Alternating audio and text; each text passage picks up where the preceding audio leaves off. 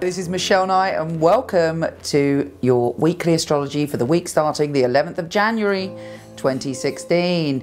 Now this week we have Venus, the planet of love, and Uranus, the planet of the unpredictable, joining forces to bring a little bit of magic to our love life.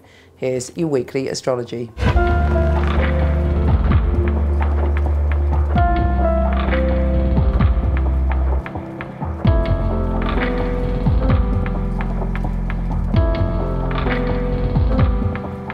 This week, Venus is in quite a mysterious, romantic, slightly kind of mystical realm, which is not necessarily your normal cup of tea. Suddenly you're feeling that your heart is open, not just to individual lovers or partners, but actually you're feeling connected to all the people that matter to you.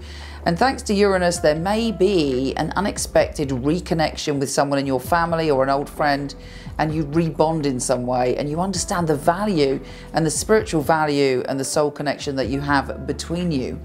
On top of that, we have great news when it comes to Mercury. Even though it's going retrograde, it might be annoying because you feel that you're taken back in time. Mercury is giving you a gift from the past because it's trining Jupiter.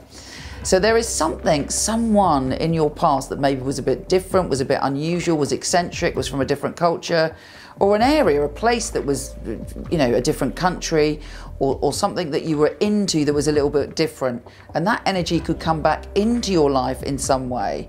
There's something brewing that's allowing you to not only open spiritually, but also to be more of an explorer, to adventure forward. And you're very much aware that everything you say and everything you do at the moment is incredibly powerful. You have the gift of the gab with Mercury, even though it's going retrograde, and your words are magic spells. Take care, and I'll speak to you soon.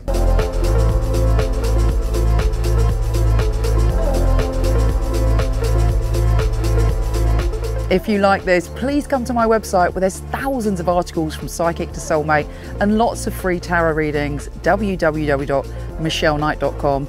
And for all the written astrology of this month, week, or even day, go to horoscope.co.uk. Take care.